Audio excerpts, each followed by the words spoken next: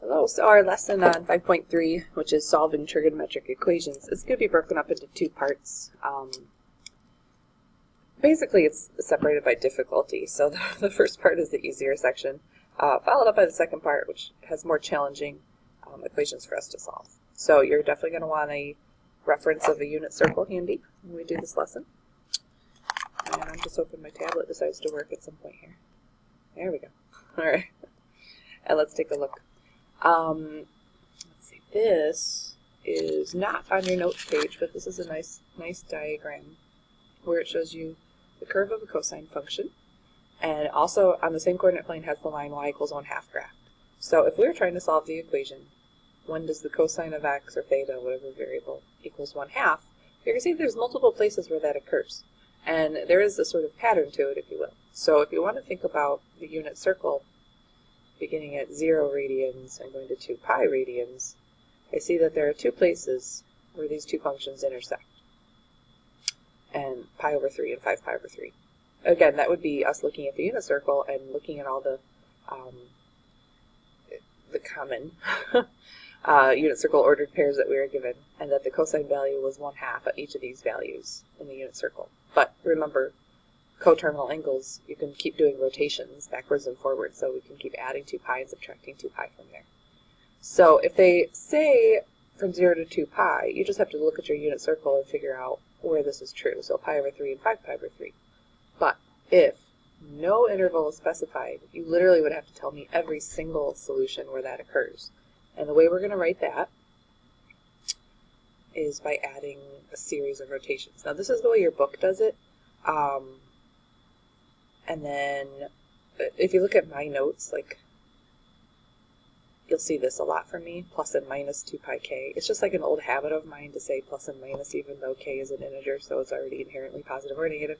But I use k instead of n is an integer, k is an integer. It doesn't matter. The idea is I'm going to be looking for you to be adding this rotation of 2 pi, various rotations of 2 pi. Now there's a note here written by my counterpart teacher here. She says it can also be written as positive and negative pi over 3 plus 2 pi n, because cosine is even. So if you think about the graph of cosine, going like this, yuck, that's really poorly done. This is supposed to be a straight line. This is positive pi over 3, this is negative pi over 3. That's another way for you to write it. It can get really confusing as far as like what's an acceptable answer and what's not, so don't try to get fancy and come up with a weird way to say it. I just want to expose you to the different varieties of solutions that it can be written as, because on standardized testing, if it's multiple choice, you don't really control how it's written. Or if you look in the back of the textbook, like, you don't control how they write the answer. So you might have the correct answer, they just have it in a different format, and you have to be able to understand that you're looking at the same thing. We have to use some algebra properties here. We're going to be solving a lot of equations that inherently are easy equations to solve. You know, things where we square root both sides, we want to do some factoring. There's an underline here for quadratic formula. Rewriting as a single function, so in other words, getting common denominators before you can solve. There's a lot of algebraic tricks and manipulations that we're going to try. Factoring is the biggest one that we're going to utilize today, in my opinion. So here, this is already worked out on your notes, it says. So if you're taking notes along with me, you just kind of watch this happen. I look at this equation and I see here's a term and here's a term. And algebraically speaking, these are not like terms, so I can't combine them, but I do see they have a common cosine term within there. So what if we were to factor the cosine out? That would give me cosine times tangent of x minus 1. And now I have essentially like what resembles a quadratic in a sense, where there's two factors multiplied together. So you're going to take each factor and you're going to set them equal to 0, and you're going to solve them. So cosine of x, when does it equal 0? And then the tangent of x minus 1, when does that equal 0? So here, if I think about on the unit circle, if I had that next to me, you know, when is the cosine 0? That would be at pi over 2 and at 3 pi over 2. Right? Triple check there. Okay. We'll leave that for a moment. Let's look at tangent. Solving this equation, I'd add 1 to both sides, and I'd say when does the tangent equal to 1? That would be where the sine and cosine are the same value, so you're looking, and it's positive 1, notice. So I can only be looking at quadrants 1 and 3. So we are looking at pi over 4 and 5 pi over 4. Now, if I wasn't thinking very carefully, I would just box in all 4 of these answers and say there we go, because it just said they wanted all my solutions between 0 and 2 pi. But the original problem has a tangent value as a term. And tangent's the weird one, tangent and cotangent, where like I have to be careful about when it's undefined. If I think about my unit circle, up here at pi over 2, this is the ordered pair 0, 1. If I set up my tangent ratio, that's undefined. So since tangent is undefined at actually both these values, I can't use them even though they are a solution to my cosine, but they don't work for the overall problem. So the only 2 solutions that work here are pi over 4 and pi over 4. That was actually a really tricky question. Not the algebraic components of it, but knowing that even though I found solutions, it's already worked out. Even though I found solutions, they actually didn't work because of the original problem. There was an inherent domain issue, if you want to think of it that way. All right, so this example is kind of already done for you. And there's only a singular sine function in there, although it is squared. So if you do some isolation, subtract the 1, divide by 4, square root both sides, and then remember when you square root a fraction here, you square the numerator and denominator separately. But don't forget your algebra rules. You know, square rooting an equation, you still have a plus or minus. So then you look at the unit circle and say, when is my sine value coming out to positive or negative square root of 3 over 2? And that happens 4 places. So we'd be listing out all 4 of those, which are solutions to that equation there. And it does say, well, I don't know if it's specified between 0 and 2 pi or not. But alright, so when you solve for any values of x, or all values of x, where they don't say between 0 and 2 pi or 0 pi, your book likes to write it as x plus 2 pi and 2n pi. You're going to see from Hoffbauer and myself, we like to write plus and minus 2 pi n or plus and minus 2 pi k. We understand what everyone's trying to say when we say that. If you claim that n is any integer, you don't have to put a plus or minus because integers can be negative as well. So for that particular question, I think they were referring to that one maybe. I'm not sure what they're referring to here, but they're showing you that if you're referring to all solutions, maybe, sine x, cosine x,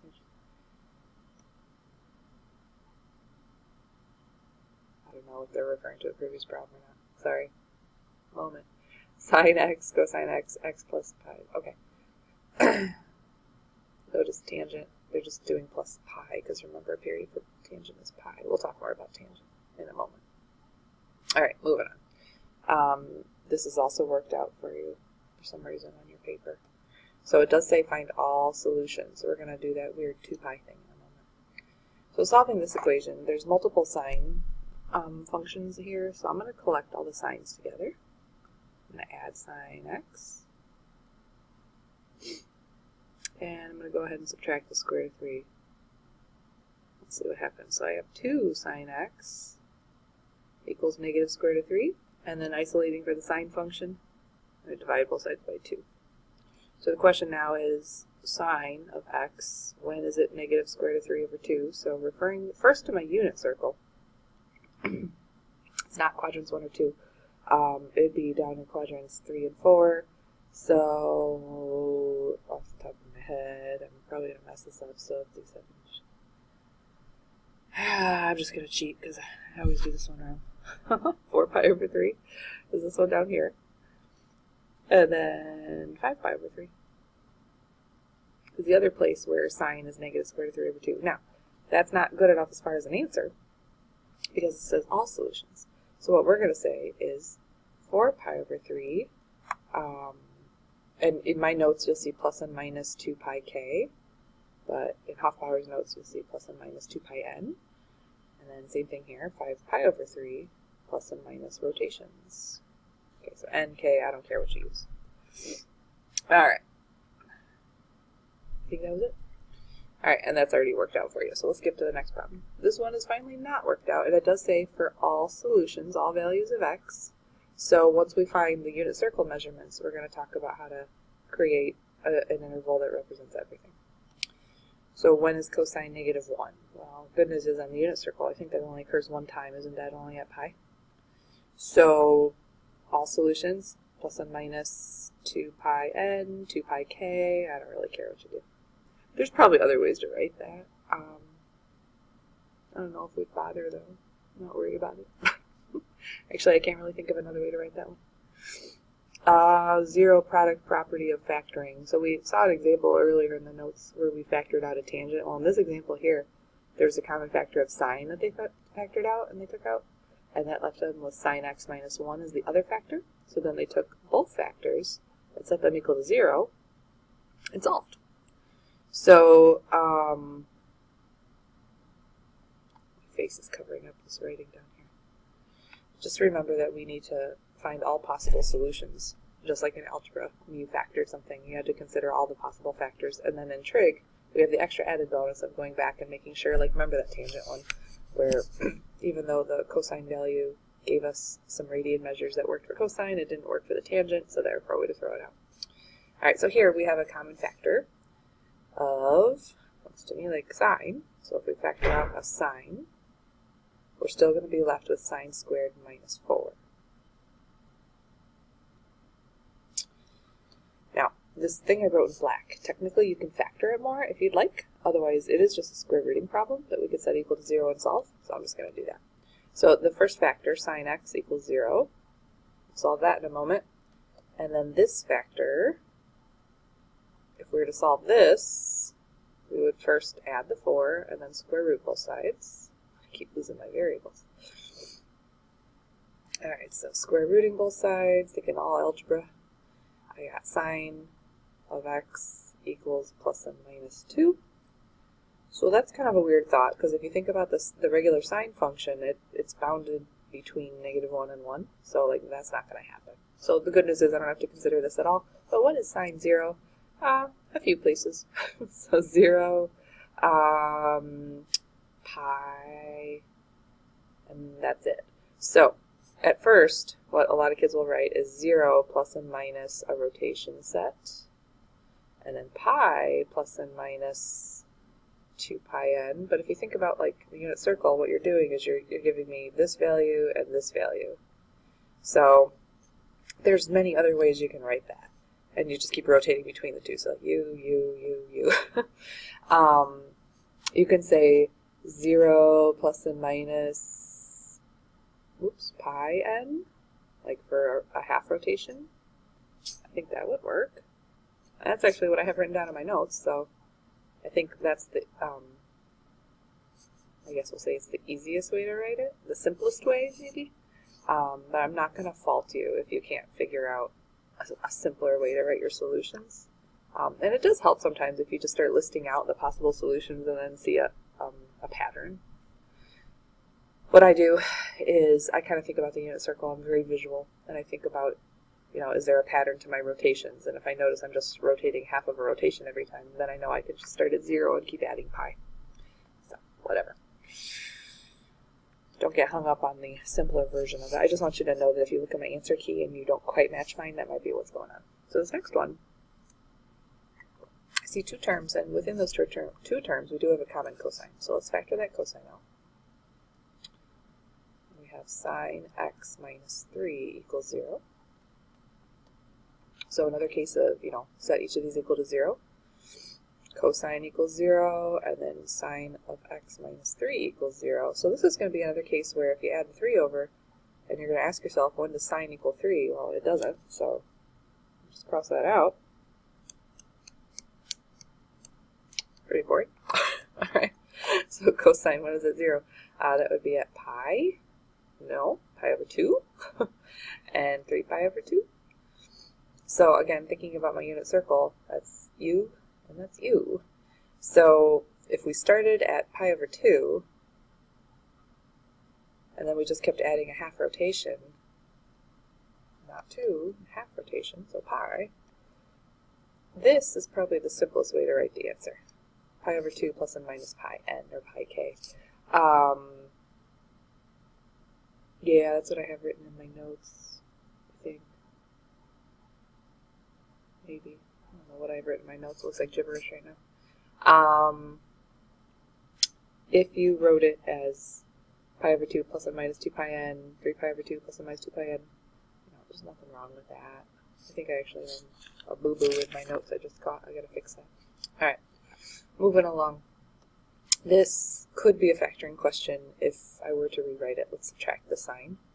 And I know we don't think of these as quadratics, but they are polynomials of sorts where you have higher degree than a 1. They're not really polynomials by definition, but we treat them like polynomials. So now we have a common sign that we're going to factor out. We have 2 sine squared x minus 1.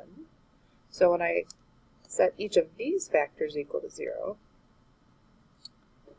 I get, change my color, sine of x equals 0. And this one's going to take a little bit of algebra, but we got this. 2 sine squared x minus 1 equals 0. So we're going to add 1 and divide by 2, and then square root both sides. So don't forget your algebra skills here, guys. We have sine x equals positive and negative square root of 2 over 2 when we rationalize that. And then this guy is already solved, so we got to think about when is sine 0. And that would be at 0, that would be at pi, and then when is sine square root of 2 over 2 or negative square root of 2 over 2. And that's all of my pi over 4 families, so starting with 1 pi over 4, let's see, 3 pi over 4, I don't know why that's so difficult, 5 pi over 4, and 7 pi over 4. And none of these places are my sine functions undefined, so I don't have to worry about throwing anybody out. Oh gosh. Yucky, yucky, yucky. Blah. Okay. So what we could do is list out all of these, ding, ding, ding, ding, and then add 2 pi n to all of those. So we'd have like a big old list of 1, 2, 3, 4, 5, 6 angles with plus and minus 2 pi n at the side. What I'm going to do is I'm going to kind of sketch this out for a moment. So you got your pi over 4 families, here, here, and here. And then we have the 0, and we have the pi also. So let's see here.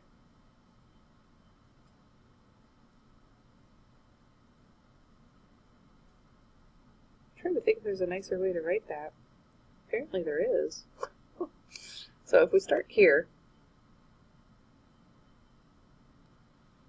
we're just adding a half pi each time, I guess. So I'm going to use a different color. These guys here, that would just be like pi over 4 plus and minus a half pi. But then you still have to use the 0 in pi as well. So that would be like, 0 plus and minus a half rotation, so pi n. I don't know. There's probably an easier way to write that. I don't think I made it much easier. If you look at my notes, I have like 0, pi, pi over 4, 3 pi over 4. I have them all listed down, and then I have plus and minus 2 pi. I use k in all my notes, and I have that listed down all the way for all of them. Surely not the simplest way to write all of your angles, all your solutions. So, oh, thank goodness. All right, these next few are going to be between 0 and 2 pi only. So that's good news for me because that means I don't have to think really hard. I just have to look at the unit circle. So here I'm going to divide by 2. And I want to know when the cosine of x equals 1/2. So looking at our unit circle, when is cosine a 1/2? Let's see, that would be at pi over 3. And then 5 pi over 3? Triple check my notes so I don't mess this up. Yeah.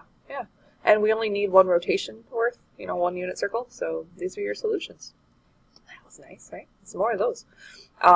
Let's try to isolate the sine function. So I'm going to add the 7 and subtract the 5, so that leaves me with like 2, right? So 2 sine x equals 2.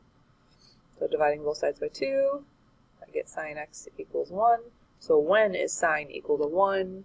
That would be at one of the quadrantals. That would be at pi over 2, right? That was it. See, I much prefer the ones where they restrict you to 1 rotation, because I don't like to think about how to simplify my answers. I guess in the grand scheme of things, guys, it really don't get hung up on trying to simplify those weird rotation ones. Alright, so we have 4 sine squared x times tangent x minus tangent x equals 0. So this is another good case of maybe we should try factoring out that common tangent. So removing the tangent leaves me with, that is ugly writing, all right, 4 sine squared x minus 1. So we have that 0 property again, where we're going to set each one of these functions equal to 0. So when is tangent 0, and then the 4 sine squared x minus 1 has to be equal to 0. So for tangent equaling 0, remember it's sine over cosine. Good morning, Seth. So sine over cosine would be 0, 1. When does that happen? Let's see. That is at 0, and that is at pi, right? Negative 1, but whatever, still comes out to 0. So hold on to those for a moment. Let's talk about solving this one. I'm going to add the 1 and divide by 4. So sine squared equals 1/4. And then square rooting both sides. We end up with sine of x equaling positive and negative 1/2. Alright, so even to this day I have to go back and triple check because my dyslexia doesn't allow me to keep these straight in my head. I have to like draw out the whole unit circle. It's very irritating. Alright, so this guy, oh my goodness. Ready? Oh gosh, it's all of the pi over 6's. So pi over 6, 5 pi over 6, 7 pi over 6, 11 pi over 6. Yuck. Alright, so 0 and pi, keep those. And then you have pi over 6, 5 pi over 6, 7 pi over 6, and 11 pi over 6. Because it's positive and negative 1/2, so it's all of the families, parts of the family. So 1, 2, 3, 4, 5, 6 different places. And then none of those places produce an undefined tangent, because that's the other thing I have to worry about. Tangent's weird. Alright, so good news. Thank goodness they didn't make me come up with the plus and minus 2 pi, all solutions business there. Alright, this next one, we're going to solve for this cosine function, add the square root of 3 and divide by 2. So cosine of x equals square root of 3 over 2. That happens 2 places on my unit circle. That happens at pi over 6 and at 11 pi over 6, right? And that's all they want. Those are my favorite. Alright. So this next section, we have to kind of hybrid 2 thoughts, and we have to remember all of our trig identities and trig traits, and we have to do some manipulation before we can solve. So recognizing when to factor is great, and then recognizing when we have to do some more trickery is even more exciting. Ready? Whoops, I meant to move that.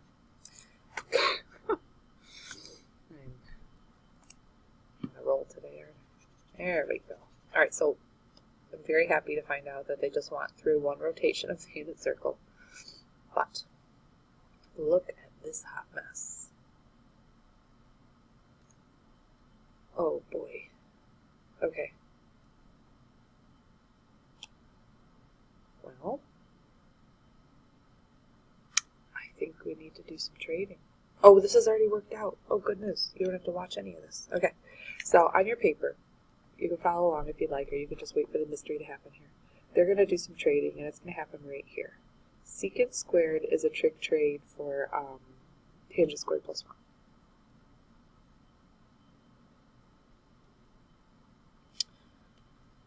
So we have 2 tangent squared x minus tangent squared plus 1, so that'll really be a minus tangent minus 1. And then we have a plus 3 equals 1 minus 2 tan x.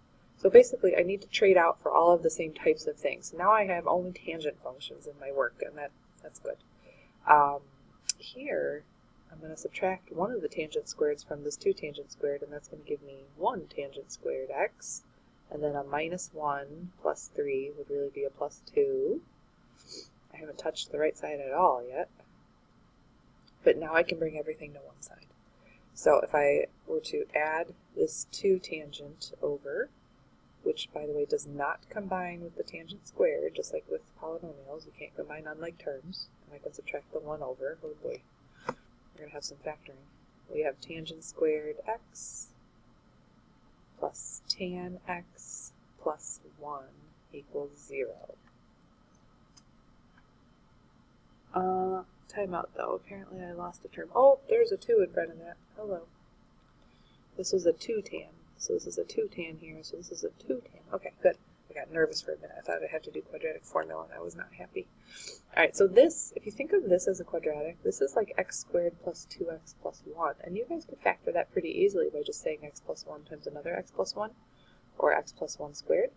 So that's exactly the same factoring pattern we're going to use here. This is like tan of x plus 1 times another tan of x plus 1. So we're solving that factor twice, which we don't need to do, of course. So we're saying when is tan of x going to equal a negative 1 when I set this equal to 0? So I think about what parts of the unit circle would produce a tangent of negative 1, and we would be in quadrant 2 and 4, the pi over 4 family, so that would be what? This is 3 pi over 4, and this would be 7 pi over 4. Hey. So thank goodness they only wanted one rotation. Our answers are, oops, I should have wrote that nicer, 3 pi over 4 and 7 pi over 4. Because after all that work, and actually guys, that was like super, like, that was tricky. I don't know how many of those we're going to see. Maybe once in a while. Okay, so that was the same problem worked out. This one is also worked out for you, and you'll notice that they haven't traded anything yet, but they've manipulated it in a way where, because they couldn't do any Pythagorean trades, they kind of created one. So they squared both sides of the equation, and when you square this binomial, you get this lovely problem, right? And if we look closely, cosine squared, sine squared, like, oh my gosh, they're like all over the place, right? We can't have cosine and sine in the same algebraic equation because there's no nice trades. So what we want to do then is say sine squared, we could totally trade that for 1 minus cosine squared. And then we ended up with this really large grade equation that thankfully only has cosine. So once you brought everything to one side and collected all your like terms, you ended up with this, essentially this quadratic, that you had just a 2-term quadratic though, so you could factor out a 2 cosine. And then when you factored out a 2 cosine, you still had cosine x plus 1 equals 0. So then when you took each factor and you set them equal to 0, you said 2 cosine x equals 0. So they divided by 2, and then they said, here you go. And then cosine of x plus 1 equals 0, which when you solve that, you got this guy. And then the solutions are pi over 2 pi and 3 pi over 2.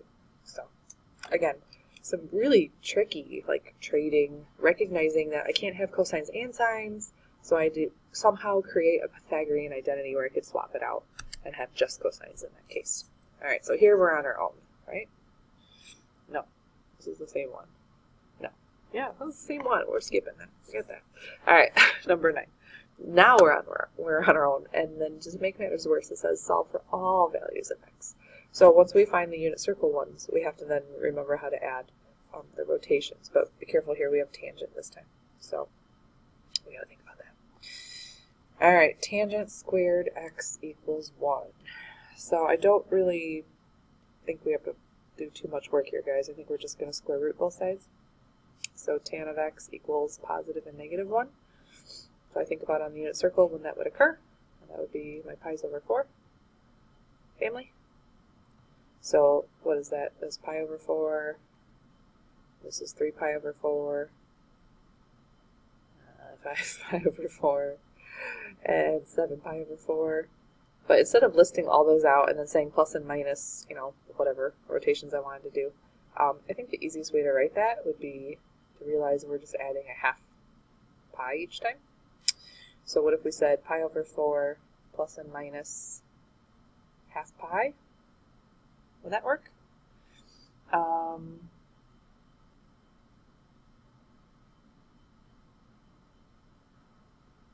think so. I don't know, I feel like it's a pretty nice way to write it. I have some other stuff written down in my notes. Oh, you know why? Because I didn't bother to make it prettier. I like the way we wrote it. We're good. Alright. Forget my notes. They're ugly. Alright, so again, all values. A little bit of a bummer here though, guys, because we have sines and cosines. So I have to think to myself, you know, what can we trade out here? Let's talk about sine squared. Remember, sine squared is a trig trade, Pythagorean trig trade for 1 minus cosine squared. So that's what I'm going to trade out. Now remember, you have a 2 in front of this. So you have 2 minus 2 cosine squared x minus cosine x equals 1. And then unfortunately we do have what's shaping up to be a quadratic that we're going to factor. So first thing I'm going to do is I'm going to subtract this 1 over here. I'm going to rearrange everything. So I have negative 2 cosine squared x minus cosine x plus 1. And I hate factoring when my lead term's negative, so then I'm going to trade everybody out, or divide everybody out, or multiply everybody by a negative 1. So new quadratic that I'm factoring is 2 cosine squared x plus cosine x minus 1. That's better. Alright. So factoring this, lead terms have to be 2 cosine and cosine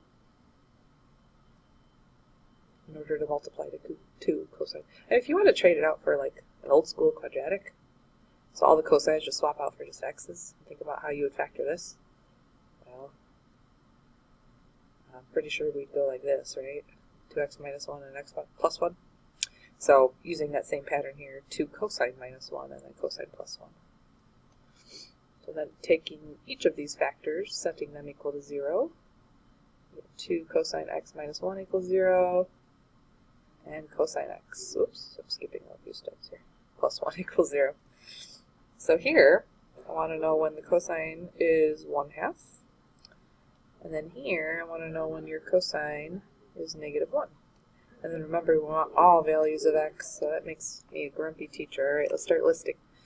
So cosine 1/2 would be at pi over 3 and 5 pi over 3. Right? Triple checking my work. Yeah. And then cosine negative 1 would be at pi, only at pi. So pi over 3, 5 pi over 3, and at pi. Oh my goodness. So I'm sure there's a quicker, nicer way to write this, guys, but for most of you on your homework, what you're going to do is you're just going to say this. And then pi plus and minus 2 pi n.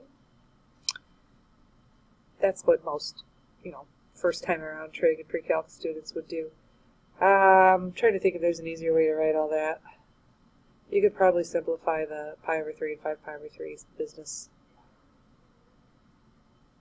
I don't know how, right off the top of my head, but so the moral of the story is, if this is your answer, I love it. Keep it. Don't worry about it. Alright, this next one. Oh, thank goodness. Between 0 and 2 pi, so we don't have to worry about this sticking how to write it simple stuff anymore. Alright, so again, cosine, sine. I can't handle an equation with both cosine and sine in it.